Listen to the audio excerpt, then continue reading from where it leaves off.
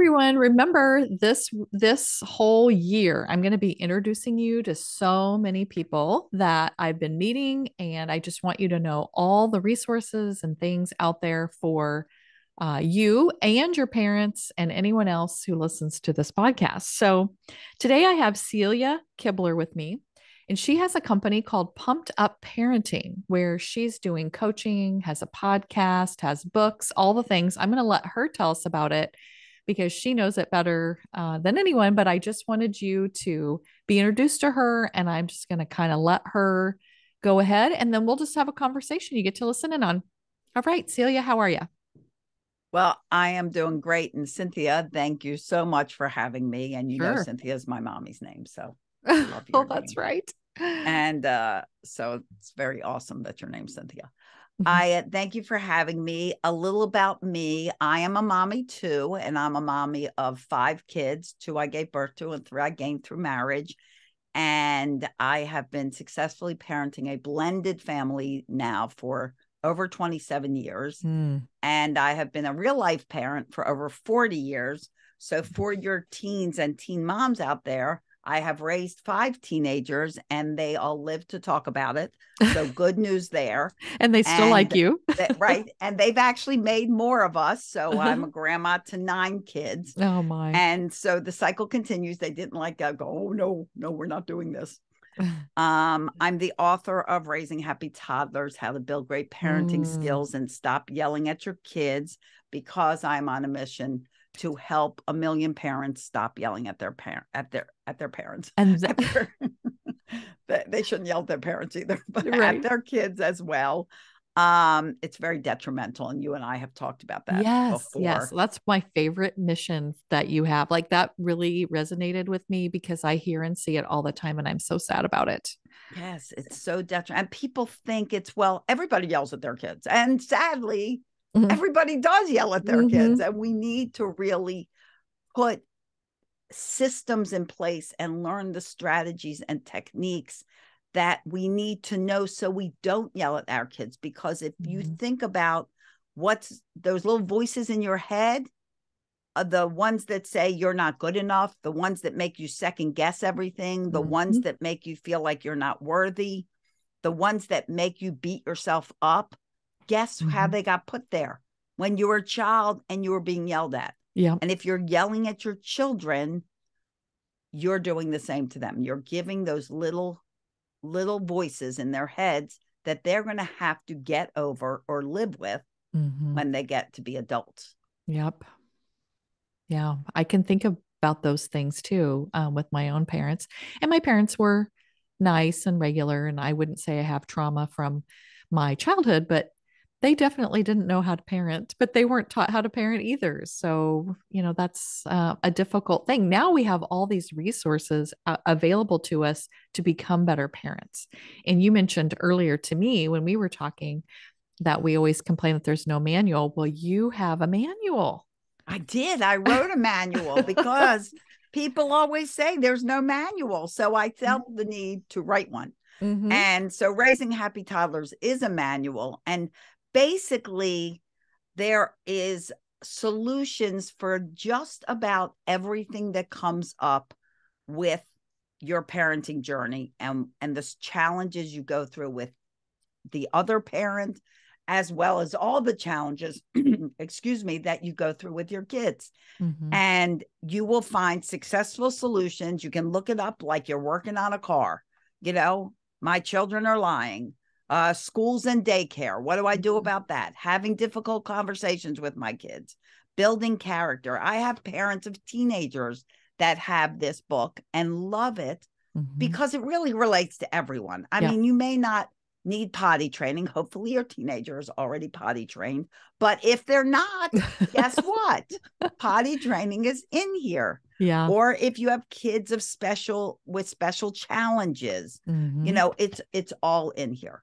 I And love there it. is a successful solution, a doable, actionable solution Mm-hmm. that is not like, how do I even do this? You Mm-hmm. can actually take that strategy, that technique, and implement it that day. Mm-hmm. Well, and And it that's will work. my audience is such a wide array of there are some young people that listen. It is for young people, but I have some people that are actually young people who listen, but a lot of them are parents. But I think the reason I have so many parents is one, the stuff that I'm talking about with emotional regulation, which is what my podcast is about.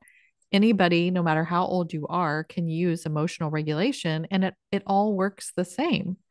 And also, I think I have parents who listen because they're like, oh, this is how I can teach it to my child, or this is how I can talk to them about this. Even if I'm not actually, working with either of them, they can take those same things and use them.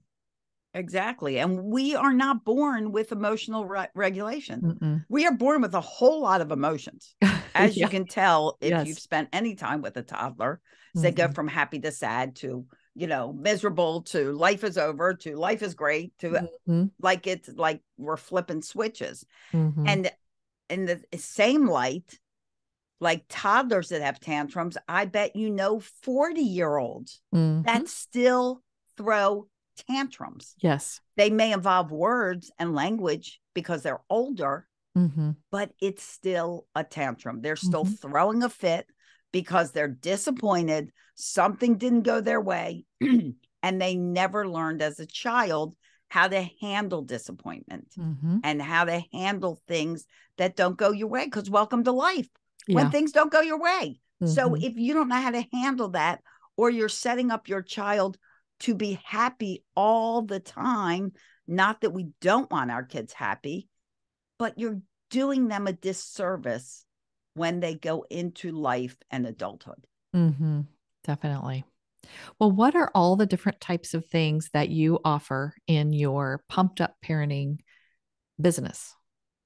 Well, obviously my books, and I do have 3 children's books out as well, all about me. I am grateful, and being different is fun. Mm-hmm. And I offer group coaching, private coaching, and lots of courses that you can take. If you just want a little course on communication, you can find it on the website. And how can you build calm communication? Mm. If you want a course on sleeping or screen time or gaming, the great thing is my son is a gaming expert and works in the industry, so he helps me with that gaming course and Oh, tells you parents what you need to know about video games. right. Because And video then games we are fun and good too. They're right, not all yes, bad. they get a bad rap. Mm-hmm. I always tell parents with video games, like, parents often ask me, how did Kyle go into this?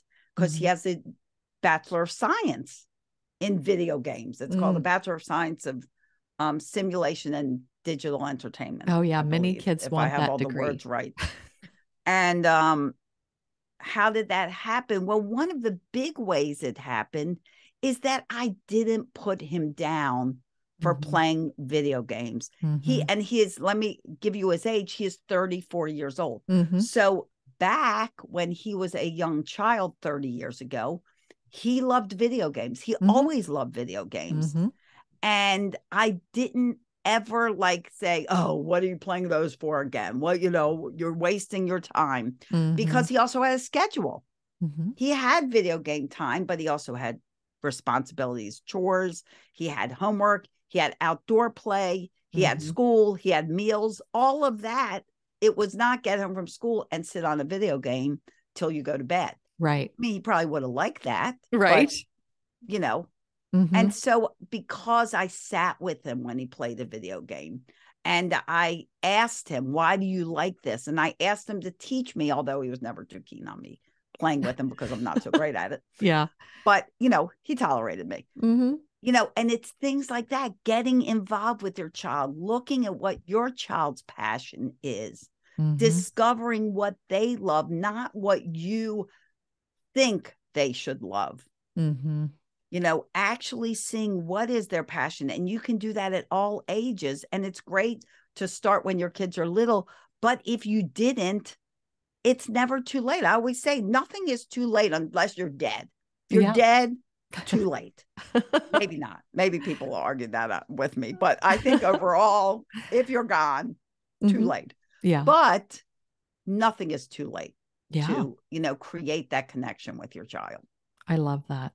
That's so good. And what would you say, like your target audience, is it mostly parents or do you just have everything that you coach and work with? So I call myself a family and relationship empowerment coach. And Mm, the reason I say that is because a a cooperative, calm, happy, fun family is so much more than just parenting. mm-hmm, Parenting is a huge part of it. And the majority of my clients are parents, but I also will talk to their children, mm-hmm, you know, depending on if that's what they want. mm-hmm, They are also relationships. They're also marriages or girlfriend, boyfriend that want to, you know, you know, fix their relationship and make it stronger. They're mm-hmm, also that. Uh, but overall, I'm a nutritionist. I work with them about food and healthy eating. I'm an expert in children's fitness because I mm, have a fitness company called Funfit that I started back in 1987. So it's all about being healthy as a mm-hmm. family, inside and out, through your methods, through your integrity, through what you do and how you behave, because you're their strongest role model. Yeah. Nobody is more impactive. Is that a word? Impactful Mm-hmm. than, like impacted teeth, impactful than you. Yeah. And whatever you do, good or not so good, you give your children permission to do. So if you Mm-hmm. don't want them to do it, don't do it. Yeah. Right. And it sounds so holistic. So it's all the different parts of us that you kind of touch on in all of those areas. And that is exactly what families need. I can see that so much. And because you have a blended family background, I can see when you were talking about like the relationships of the parents. Um, it's different when you're a blended family versus two bio parents of those children. And even though I'm from a blended family, and even though I didn't want there to be a difference, there is a difference. Absolutely. And now blended grandparenting, even though we love those kids the same, there is, there's like these little jealousies or these little things that come up that you're like, wait a minute, we know what we're doing. We, Yeah. have this understanding or love for all these kids, but there's just some kind of a pull or difference when it's, this is a child I birthed and their child versus this is a child I love, but I don't have the same history with them. And it's just, Right. And I get asked that question often. mm-hmm, People will say, because I have 9 grandchildren and two of them, only 2 of them are of my gene mm-hmm, family. yeah, So my daughter has 2 children. mm-hmm, My son, the gamer, and his wife, who is also in the gaming industry, have cats. yeah, Why? They're busy gaming. you're right. So they don't have kids. I love it. But my 3 sons, my 3 stepsons, they all have children. So Mm-hmm, they have the other 6, 7. mm-hmm, I don't know. I can't mm-hmm. count. Math is never my strong point. But anyway, so they have the rest of them. And I always get asked the question, do you love your daughter's children more? And the answer to that is absolutely not.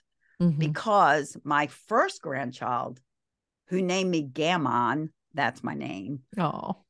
is Logan, who Mm, is the child of my middle stepson. mm, And we care for our kids a lot, our grandkids. mm-hmm, They're him and Mason and, my other grandkids. I love them as dearly as I love Harper and Brooks. What is great about Harper and Brooks is you get to see family resemblance. yes, that's You fun. get to like look at Brooks and see how, he looks like, my mom or dad. Like Harper sometimes will, Mm-hmm, in their baby pictures, look just like my mom, things like that. So you get to see that. mm-hmm, But the love for them, and people don't, they're like, oh, well, you don't, they're not really your kids. Yes, they mm-hmm, really are. And I mm-hmm. guarantee you, if you said to Logan and Mason that I'm not their grandmother, Oh, yeah. first of all, they'd be highly confused. Mm-hmm. Secondly, they would deny it Yeah. totally. They'd be Right. like, of course she is. Right. I mean, the smile on their face when I talk to them, and the smile on my, I mean, Yeah. it's it's it's not blood, but it doesn't have to be. Family Right. doesn't have Right. to be blood. Right. I love that. And I've experienced that so much too. And so those having those experiences in our own lives helps us to work with these families and kids that are experiencing a lot of these same things. And I love that. Well, you mentioned to me earlier, and I'm going to put this in my show notes, but that you have a gift that you're going to give the parents. And I don't, you'll have to tell about it if the teens would get the same amount of stuff out of it that a parent would, but it's called the Patience Playbook. So tell me about that a little bit. And if a teen were to sign up for it for whatever reason, what would it be the same thing that they could get out of it? So it actually is the same, because when I talk to parents, and I talk to anybody, and I say to them, what is something you would like more of? Patience is so high up on Mm. the answer scale. Mm-hmm. So many people say patience, Yeah. patience, patience. So I created a sheet that has 15 ways that you can increase your patience, I because love it. people are like, how can I get more? I just don't have enough patience. You hear it all the time. Mm-hmm. If I only have patience, even kids, like, I don't Mm-hmm. have the patience for that. I can't read a book. I have no patience. I can't do this. I have no patience. Nobody has Yeah. patience. Yeah. And so I have that. I also, on my website, have a free eating well um freebie. So, Oh, if you want to learn how to eat a little better, yeah. girls, boys, Mm-hmm. grown-ups, children, Mm-hmm. teens, parents, Everybody. everybody, it's on there. So if you go to pumpedupparenting.com, pumpedupparenting.com, you can find both of those um uh PDFs that you can opt in and get. One is on food and one is on patience. Okay. So, And you also have an International Day of Calm coming up. Tell us about that. oh, And I what is it? do. So, in my journey to stop parents from yelling at their children, I one day decided back in 2021 that I should just calm the whole world. It was when, and there's still a lot of it, that, everybody's so busy judging and criticizing Mm-hmm. and ridiculing people just because they think different from them. They Mm-hmm. have a different opinion. Or now with social media, you could be friends for 20 years and you have a difference of opinion, you're blocked, like Yeah. you're scratched from the life. So now you're gone. And I just decided this is just ridiculous. Mm-hmm. Like, you know, that politics will do this. Politics, let me tell you, from the time politics began, Mm-hmm. half the world went for one guy and half the world went for the other. Right. It's how it is. And, Mm-hmm. you just agree to disagree. You Yeah. don't hate the other, because Mm-hmm. no matter what point of view we have as humans, if you spend time talking to the other person and learning about them and learning about their beliefs and their values and learning about why they think a certain way, you will find much more in common Mm-hmm. than different. Yes. Part of what my children's book, Being Different is Fun, is based on is learning about each other. Mm-hmm. And so I really decided we needed a day of calm. Yeah. And so I made one. And it's on April 5th of every year. That is the year my dad passed away in Mm. 2020. And I chose that day to honor him because he was the yeller in our family. Mm. And here's a man who did so much for humanity, so many great things. One thing he did is help put seatbelts into automobiles. Wow. And he always felt mediocre. He always felt Mm. like anyone could have done it. I've never done anything special. And that is because he was mentally and physically abused as a child. Yeah. And that's what it does. Mm-hmm. It doesn't make children grow up to hate you. It makes them grow up to hate themselves. Yes. And so in this day, we'll have a summit. We have one this year. It'll be April 5th, 6th, and 7th. And there will be speakers about all different walks of life and different aspects of life. International speakers as well that really touch on all the things that we stress about, because if we are financially stressed out, we are not calm. Mm-hmm. If we have rough personal relationships, we are not calm. Calm is not just sitting on a mountain and looking out at the beautiful horizon. Yeah. Meditation and yoga and all that. That is calming. But to be calm, completely calm, we must calm and regulate the areas of our life. Yes. I had someone say to me that, I'm too excited. I'm too wild and excited and fun. I could never be calm. Well, I am too. But that's part of being calm, is being happy and having fun and having energy. That doesn't mean you're not a calm person. Right. Probably means you're a lot happier than some other people who even are just sitting and meditating. So, it's the whole picture. And this year we're proud to do our Rescue a School project. And we are rescuing a school in Uganda that educates about 400 students in West Uganda, where they are extremely poor. And their school is made of leftover wood, which is mostly termite damaged and falling apart, and mud on the ground. There are no shoes. So there are jiggers, that is a huge insect problem, and come in through feet. So because these kids are on the mud and some do not have shoes. Right. That's a problem. They don't have food. Some are orphaned from AIDS, because AIDS is huge. It's just a wonderful school.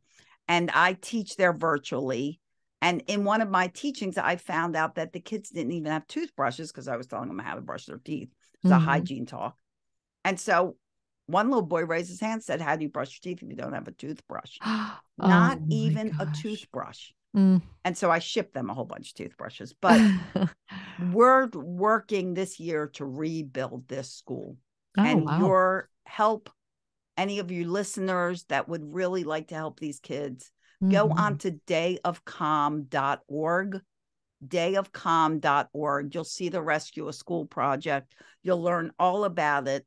In March, we're going to come out with all these ways that you can support them. Like, you could just send money for a pair of shoes, and $1, $5. It doesn't matter the amount, because every amount's going to go and help these kids continue their education and be at this school. And we're hoping to build a dormitory too, for the kids that are orphaned and don't have anywhere to sleep. Yeah.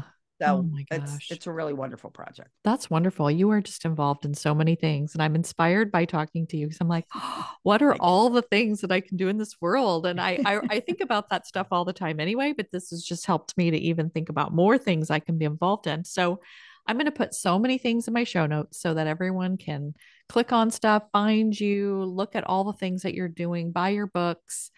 I'm just so excited to have met you and know what you're doing in this world.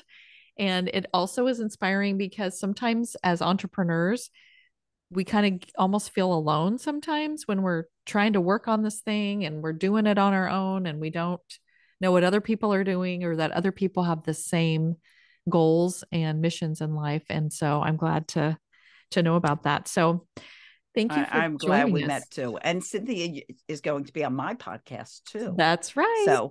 So you get to hear from her side too. But yes, I'm so glad we met. And that's what's wonderful about the world, is that when you put yourself out there to meet people, you meet wonderful people. Yes. And that you stop judging and stop having this limited view of, well, not sure about this person, not sure about this one, I don't know about that. And just get to know people. Yeah. Your world is so much better and so much brighter. I think so too. And so I'm so excited to meet as many people as I have so far and more to come for the rest of the year. So thank you so much for joining us. And we will be checking on all the things that you're doing. And I definitely want to check out this Day of Calm because I need that.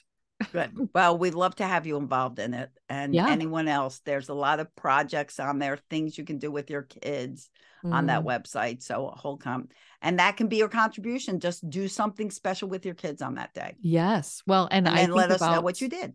with my grandkids, I definitely these books are going to be good for my kids, for my grandkids, and I'm going to definitely be giving them a copy of that. So, Well, thank you for having me, sure. Cynthia. I really appreciate it. You're so welcome.